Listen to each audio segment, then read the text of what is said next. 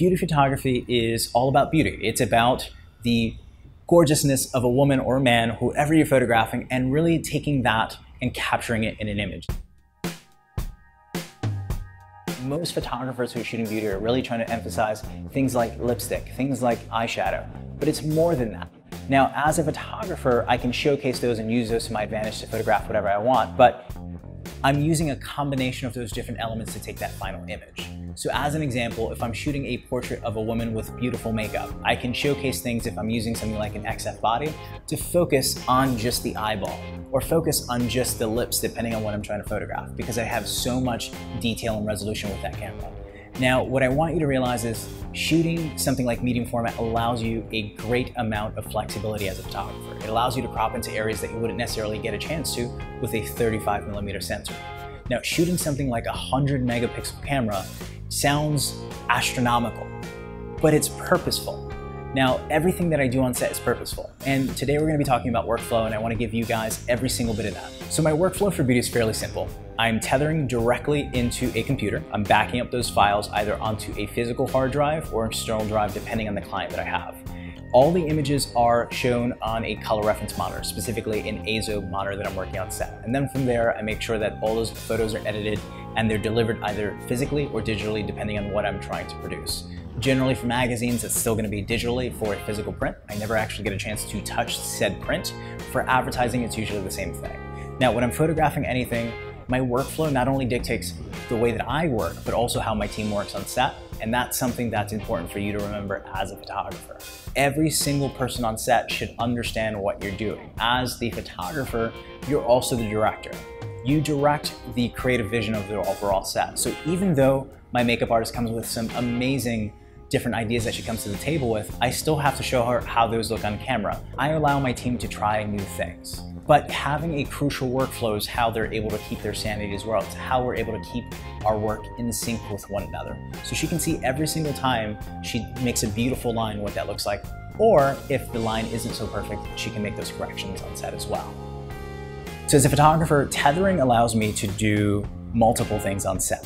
The first thing that it allows me to do is have a redundant copy of everything that I'm photographing on set. I have a backup of every single file that comes out of my camera. Instead of just relying on a CF card or SD card if you're shooting on a 35mm format, everything is backed up to a physical drive, either that being the drive of my computer or an external drive. Now, the second thing that it does, it allows my creative team to be part of the process. They're not standing behind me looking at the back of the camera, rather they're looking at a physical screen. They're seeing a larger screen for everything that we're photographing. They see the extra detail. They see the extra areas that they need to go ahead and change. So as an example, if my makeup artist is working on set and she does an amazing job at makeup, but if there's some small nuance of change that she wants to see based off that larger screen, she's able to do that. If the hairstylist sees something out of place, she can make that distinction off of a larger screen compared to something like the back of the camera. All of these different options is one of the reasons that I tether. Color representation, color accuracy, all of those are infinitely important when you're shooting something like fashion. Color is one of the most important aspects of shooting something like beauty. You want every single image to accurately depict the color that you're representing. As an instance, if your client, you're shooting something for makeup, and that makeup is being displayed at local retail stores, and somebody buys said makeup, and the color's completely different than what you photographed, they're not gonna be happy. And this is when it's important to remember that you're shooting commercial photography. You're shooting to sell a product. So it needs to be accurately represented in what you photograph. So color representation and color management is important.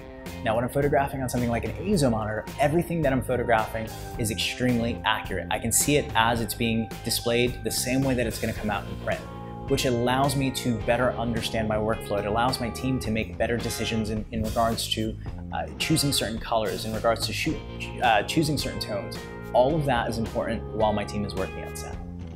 One of the most crucial aspects that most photographers forget about Capture One is the skin tone curve within the color tone module, which is an amazing tool for you to use to start changing skin tones. If you want to change skin tones, if you want to have better consistency and luminosity, if you want to have just better gradation between different color variations in the skin. It allows you to work on skin so well. Even prior to retouching, this is one of the best tools that I use to make sure that everything looks amazing on set. One of the reasons that I love working with companies like Digital Transitions is because it allows me greater flexibility in my budget. It allows me greater flexibility in rentals. Now, what most photographers don't realize is that you have a budget. You have a designated thing that you have to stay within. And justifying a large purchase, like shooting something like medium format, isn't in everybody's budget. If it is, I'm happy for you. There's a solution for you. Digital Transitions has sales products for those specific products. But also they have a great rental program. So if you can't afford to buy something outright, you can go ahead and rent those. They also have great leasing programs in the event you want to go ahead and lease something. They also have great purchasing programs in the event you just don't have that number in your bank account yet. There are definitely options for you as a photographer if you want to use the right tools. I want to make sure to have a consistent process, and the workflow is what keeps me on par with that. So when you're shooting beauty photography, make sure that you have a standard workflow that you're keeping so your team can work with you. Remember, this isn't just you being a photographer. It's an effort of a whole team coming together as a creative team to have a collaborative set.